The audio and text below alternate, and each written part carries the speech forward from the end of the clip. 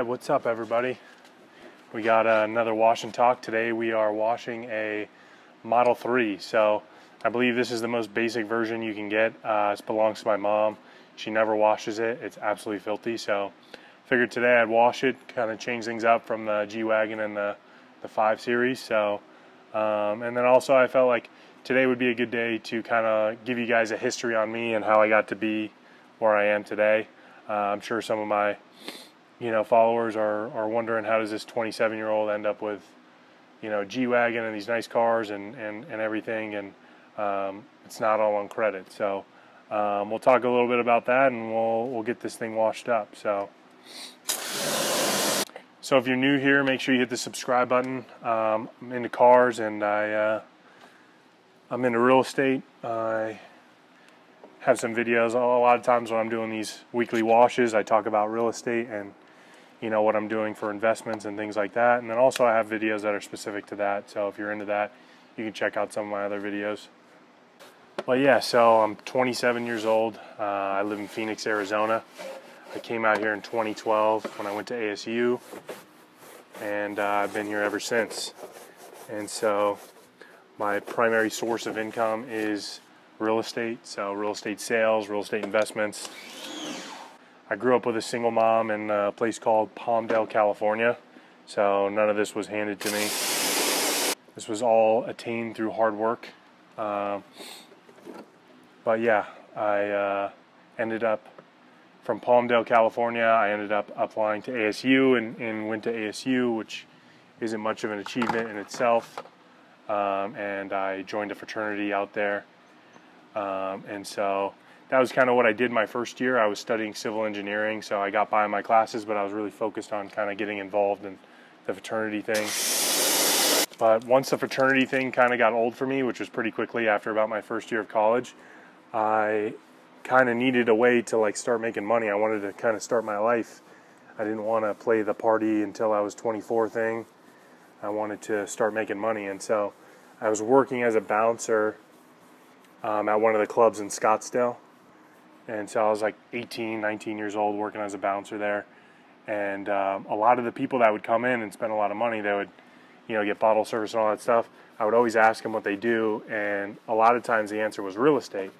And so I didn't really know what that entailed, at that age. But, I saw dollar signs, and I was like, well, real estate's the way to go. So I got my real estate license, and this is 2012. Shoot, I gotta get some freaking bug spray. So yeah, I had saw these people, spending a lot of money, and their income was coming from real estate, and I didn't really know too much, but I figured the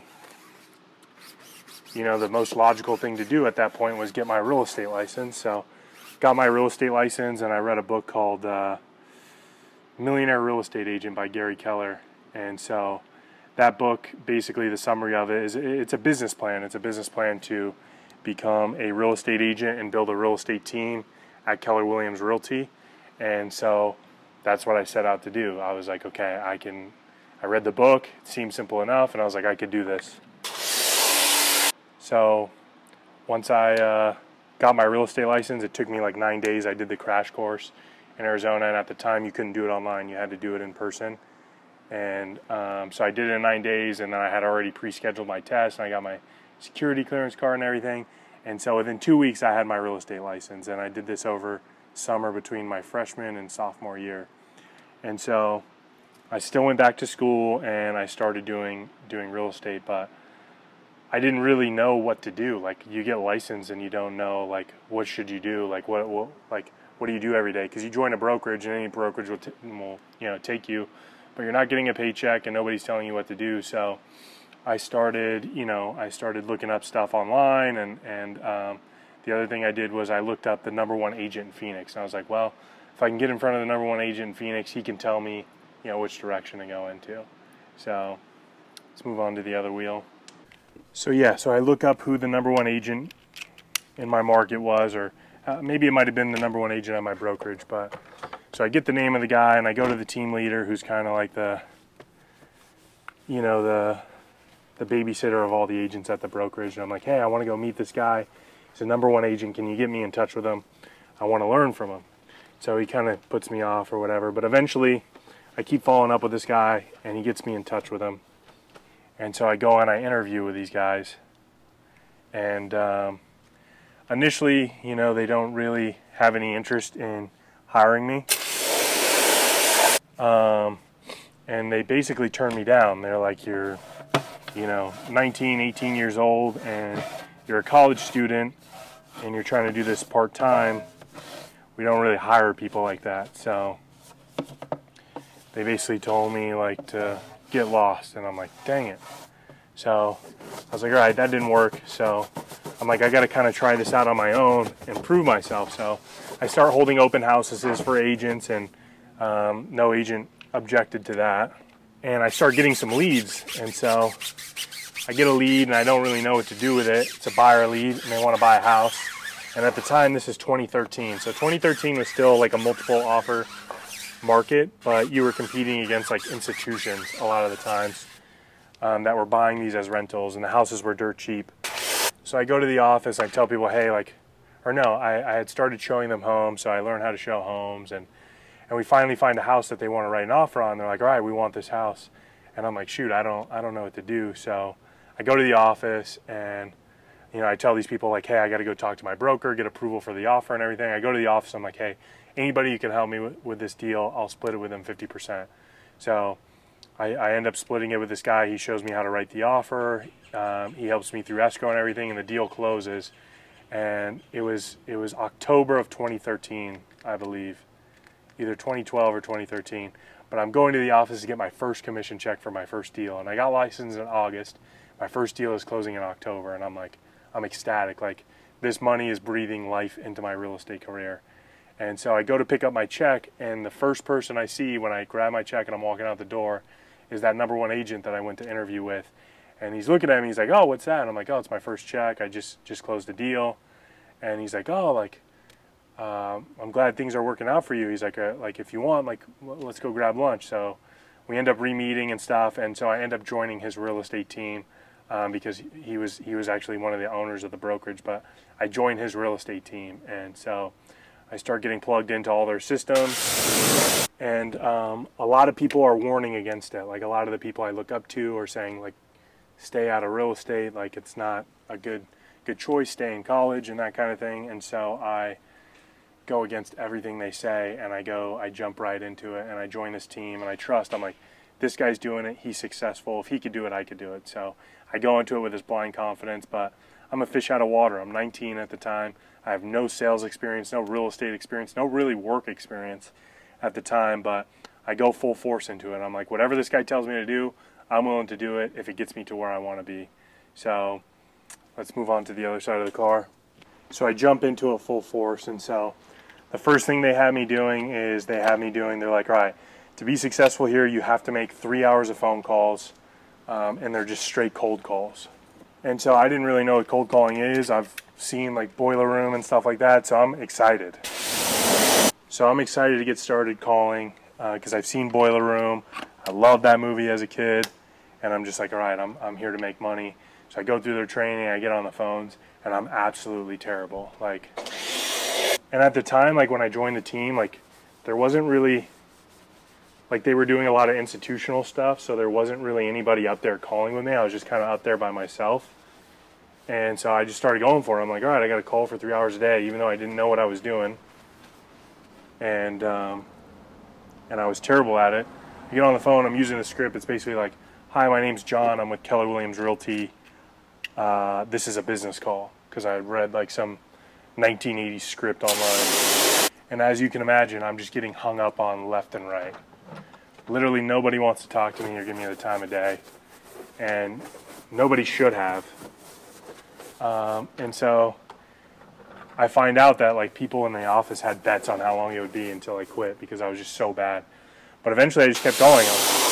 And I would just have extreme anxiety going into the office, and I would finish my calls for the day, and the anxiety wouldn't go away because I was already thinking about the calls I had to make for the next day. I would just be like, God dang it, I have to do this all over again tomorrow. and it was just really a tough experience for me. And it was really discouraging, but I just, for some reason, I stuck with it. I did not give up. And I think part of that is like my vision of where I wanted to go was so clear. I was like, this is what I have to do to get there, so I'll do it. And so I stuck with it, and eventually people are like, all right, we got to help this kid. Like, if we're going to sit here and listen to him in the office talk, like at least let it be halfway decent. So I get some help, and I start getting some traction, and eventually I start setting appointments, and I start getting some deals. And so once I start getting some deals, I end up going to I go to the office on like a Labor Day weekend or something, Memorial Day weekend, and there's another guy from the team in the office, and he's like, what are you doing here? And I say, I got nothing better to do, I'll just make some phone calls. So we make phone calls together, and he sees that I have a Tony Robbins book. And so he ends up giving me a ticket to Tony Robbins, and there's a whole big thing where I end up shaking Tony Robbins' hand, and I'll save that story for another video. But I start bonding with the other guys on the team, and I start making more and more progress, and so they start giving me actual real leads to handle. And so on top of the cold calling I was doing, I was getting actual leads from these guys, and I started converting some of the leads. I'm converting the leads I'm getting from cold calling, and everything starts to work. And within a year, I had my first month where I closed 5 transactions in 1 month. And so that happened to be the summer after my sophomore year. And so I make the decision that I'm going to drop out of college. I'm not going to continue with civil engineering anymore. I'm going to go full force into real estate, and I'm going to leave college behind with the thought that, hey, if this real estate thing is a complete failure, I could always jump back into college and become a civil engineer. But I've got the opportunity in front of me right now, and I got to run with it. So again, everybody warned against me. My family, my friends, a lot of people were skeptical of it, but I did it anyways, and I just disappeared. I moved out of my college dorm where I was living with my friends. I moved into a 1-bedroom apartment, and all I did was focus on learning sales.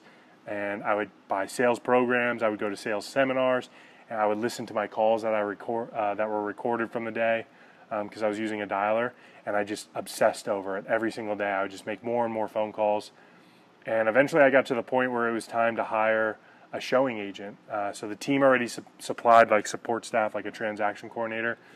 But so I was getting to the point where I was setting so many appointments where I needed a showing agent to show my buyers homes. So that was like my first hire, and I hired them on a commission basis. I would just give them a percentage of the commission I was earning based on whichever clients they were showing. And so from there, my business went to the next level, and so I continued in residential real estate. In my last year in residential real estate, I sold 93 homes in 1 year. And to understand the magnitude of that, like when you sell 93 homes, that means you probably had like 200, 250 clients, because not every deal that you put in escrow closes. Not every person that you meet with goes to, or not every home that you show, goes under contract, and not every, person you show homes to buys with you, and so on and so forth. So you have all these extra clients that you never end up doing business with, but you spend time on. So I had this massive year, and I kind of felt like I was getting into a dead end where I was going to just, I was working 24/7, and I wanted, something bigger. So I started looking into real estate, commercial real estate, and that's when I discovered like Grant Cardone and different people in the commercial real estate, specifically multifamily. And I made the decision I was going to stop doing residential real estate.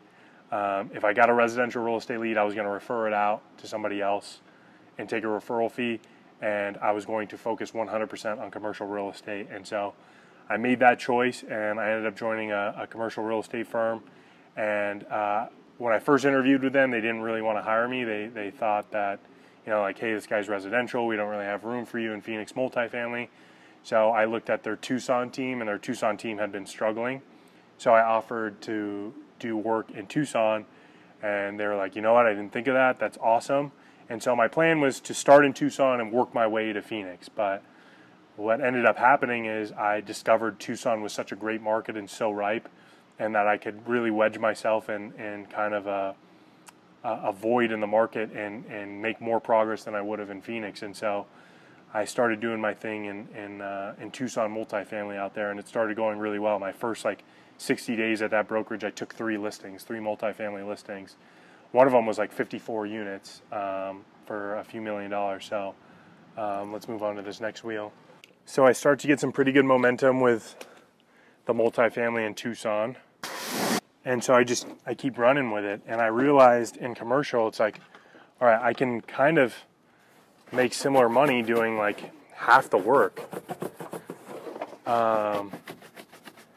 Because like your deal size is just, your average deal size is just way bigger. So you end up being able to, you know, have less overhead, have less support staff, because instead of doing 90 deals a year, I was doing, you know, 10 or 15.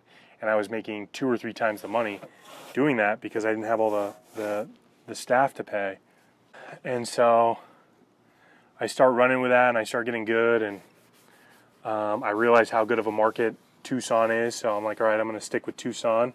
I'm not going to move up to Phoenix. And the brokerage I was at, which was a really great multifamily brokerage, but they had very strict rules. They kind of had like their team rules, and they wanted me to kind of mend into their ecosystem, and I didn't really want to. So even though it was a better brokerage, I ended up leaving it and moving to a lesser brokerage. This brokerage didn't really have any systems or anything in place or anything to offer other than the fact that they would allow me to do my own thing with no rules. And so I could kind of build up my small multifamily team.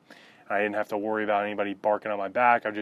I go out there and I do my thing. And so that worked really well for me. And, you know, that was over the last like 2 or 3 years. And so with that, you know, I got opportunities to invest in a bunch of different things, and they turned out well. You guys obviously saw I invested in things like Bitcoin and stuff like that. And I have other business ventures and rental properties and all that. So it ended up working out pretty well for me, switching to commercial. I was working, you know, way less specifically on brokerage, and I was making more money, and I had less overhead and less risk. But I started to feel like the market was getting, you know, overpriced, and that we could see a crash. And so I stopped buying and investing in real estate in like 2018, which, looking back, obviously it's easier to look back. Ended up being a huge mistake. But looking forward, I can, you know, kind of learn from those mistakes and make some better choices now. So yeah, I joined the other brokerage, which, you know, is I know going into it, it's not as good as the other brokerage for strictly brokerage, but I get the opportunity to kind of go do whatever I want, basically. So, but, you know, eventually the whatever you want comes to an end, you know. So that came to an end as I started my new business, which you guys have saw. We have a $20 million line of credit, and we are buying homes in Tucson, ironically. So Tucson was supposed to be like a, you know, a very limited time kind of thing, and it ended up being like my main bread and butter. So the reason why I'm buying in Tucson is because there's a delta between a primary market and a secondary market, and there's also a limit on how quickly those secondary markets grow. You know, they don't grow as fast as the primary market, so it's very affordable still, versus like Phoenix and other markets are just like really unaffordable because they've moved up so fast. They moved up faster than wages. And so I figure I could buy in Tucson at very affordable prices and just hang on until those prices are no longer as low. And to give you an example, is like a property in Tucson that rents for $1,500 a month, you can buy for, you know, say $175,000, versus to get that same property that produces $1,500 in income in Phoenix, you're going to pay $375,000. So if you want to leverage your opportunity with debt, it becomes really hard when the market is so lopsided like that. And obviously rents are going up, you know. So that, and the prices in Tucson are going up, so that delta slowly closes. But as it closes, I want to be an owner. And so I decided now is a good time to make the switch from being a broker to primarily being an owner. So yeah, I know a lot of people are kind of scared to get in the market right now because prices are so high, but I look at this like the opportunity I missed when I first got in real estate. I think prices are very low compared to what they're going to be. And I know a lot of people think the opposite, but this market is way different than 2007 and 2008. And it's not because they're not doing subprime lending and all that stuff. It's because the variables in the market are different. So back in 2007, 2008, they were overbuilding like crazy. So there was a ton of homes under construction. And as more and more inventory came to the market, pricing continued to still go up. So the market was shifting. But because they were giving these bad loans and nobody thought prices could go down, the market continued to swing up. The other thing is the average interest rate during that time was like 6-7%, versus now it's like 2, 3, 4 if you're just talking to the wrong people. On residential, at least. So you have overbuilding that doesn't exist now. They're underbuilding right now, especially in Tucson. And interest rates are way lower. And then on top of that, the money supply is different. So there's way more liquidity in the market than there was back then. We had COVID and we had the Great Recession, where the Fed printed a ton of money. So you have way more money in the marketplace, way more liquidity in the marketplace, which leads to these lower interest rates. But also an increase in price because now more buyers have access to the money and can afford the monthly payments because the interest rates are lower. And then the cost to rebuild all this stuff has gone up. But even though I think the prices are still low in places like Phoenix, I still want to take advantage of the secondary markets. And you can too. Like if you're in California or you're anywhere other than Arizona, you can look in other markets that are similar to Tucson. Like find the Tucson of Los Angeles or the Tucson of Dallas, and go make your opportunities that way. Because if you just sit on the sidelines and wait for the market to crash, you're going to miss 5-6 years of progress. And so if you're 35 right now and you wait 5 years to start investing, you're going to be 40. Say the market crashes in 5 years. You're going to be 40 and you missed 5 years of earning in investments to now potentially go get one property under value, because the recessions don't last as long as the good markets. The good markets last 8-10 years. The recessions last 1-2 years. So how much progress are you going to be able to make in that 1-2 years of recession versus the progress you can make in the 8-10 years of whatever they call it? So I think right now we still have a long runway. I think prices are low compared to what they're going to go to. So I'm going to continue to buy. I'm not going to miss this opportunity like I did my first time around. And I'm just going to try to get as much assets as possible because the value of the dollar is going down. So the only way I can keep my financial energy is to deploy it in assets and commodities. And the best asset class I know is real estate. So, and I know Tucson better than most people. So that's kind of where I'm headed. But let's get this rinsed off and dried off. So yeah, that's kind of the quick and fast story of how I got to be where I'm at right now. To some people it might seem like a downgrade to go back to doing residential stuff, but really like what I'm trying to do is commercialize residential investment, because I mean the only people that are doing it are the institutions,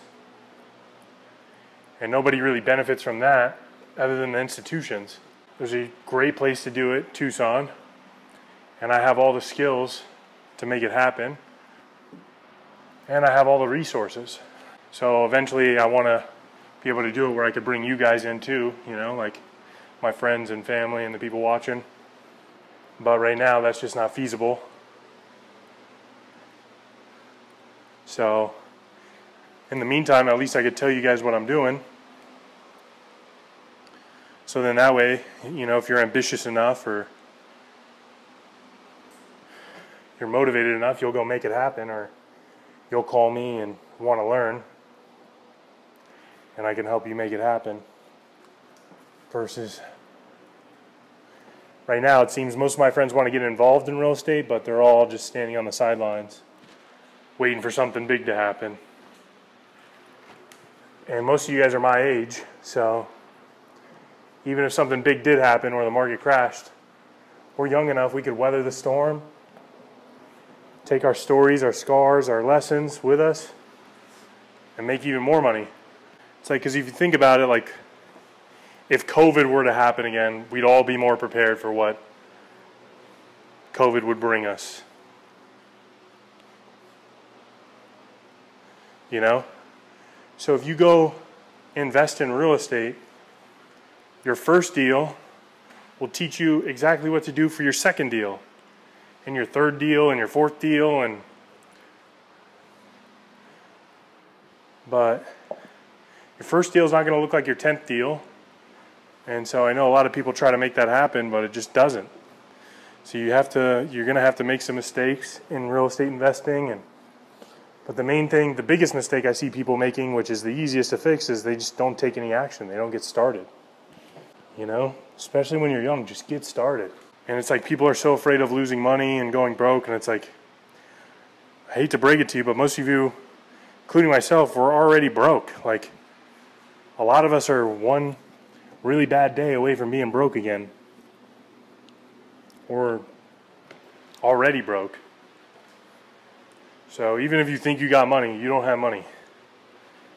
Sometimes I think I got money, and then I'm reminded I don't got no money. So, but that's what wakes me up every day. That's why I'm going after it, chasing and pushing.